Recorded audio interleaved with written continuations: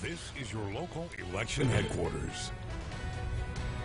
All right, welcome back to This Week in Louisiana Politics from your local election headquarters. I'm joined by Secretary of State candidate Kyle Ardoin. He is currently the acting Secretary of State, and you've been at the office in one juncture or another for the better part of 8 years now, and obviously that's a big campaign message that you hope to send in, that you know the ins and outs of the office, and I guess ready to hear your side of things. What do you hope to bring? That's right. I hope to bring the stability that I've brought over the last 100-plus days acting as secretary. You know, I'm constitutionally appointed, so people put interim and acting, but irregardless, I am the Secretary of State.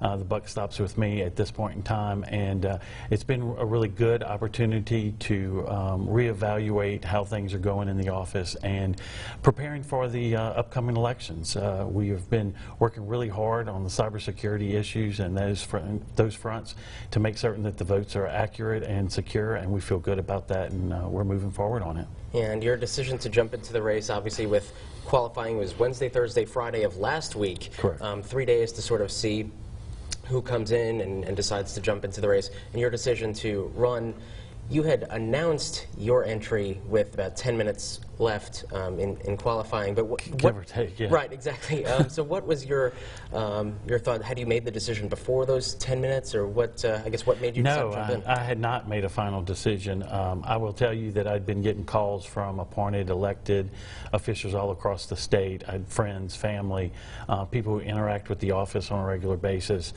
just feeling like, you know, you really ought to do this. So I visited with my wife, we prayed about it, and this is all that last day, because even that morning I felt like I was okay with my decision.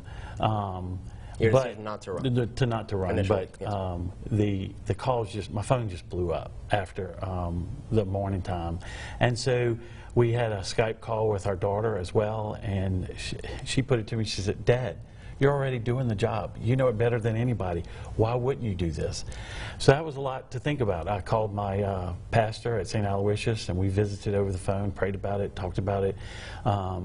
He offered me some suggestions in my discernment process, and then the next step was I got back on the phone with my wife. We talked about it some more, prayed about it again, and then I said, okay, I just need some time by myself. And so I did that, and I felt very convicted to do it. So here I am, irregardless of what the others think. People change their minds all the time. The fact of the matter is, we've got a lot going on in the office. We've got a lot of tough priorities that we have to face, especially the implementation of new equipment.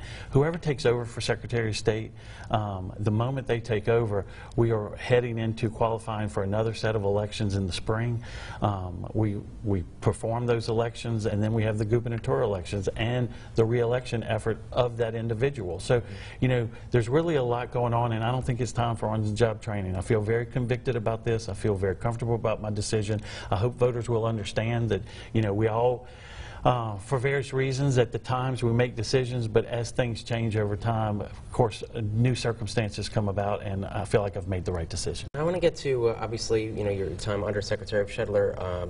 There are some controversies that had arisen toward the end of his time, and just sort of giving you a chance to discuss that. Sure. in your view, if you don't mind.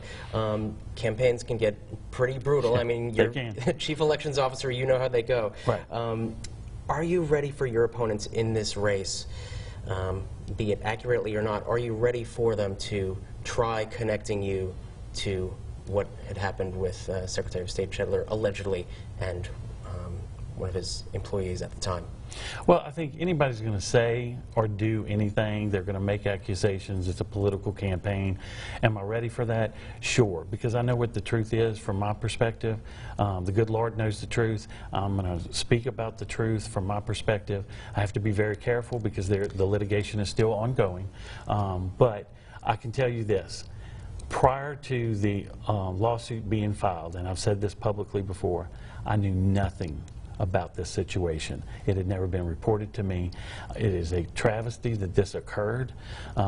It should never have occurred. Had it been reported to me, I would have acted immediately. I've done so in the past. I have enacted, prior to the previous secretary leaving, I enacted a new policy, a very strong policy. It's the strongest one in the state to date in any state agency against sexual harassment, and the new processes and procedures that we use to report it and investigate it. And I'm going to continue down that route. Everybody should be free from harassment in their workplace. This is a tremendous place to work. I'm very proud of the employees. I'm very proud of the agency. And this may be a stain, a temporary stain, but it does not impact the work that we do on a regular basis. It can't, because we're here to make sure that the elections are done fairly and accurately. And I feel for the individual in this.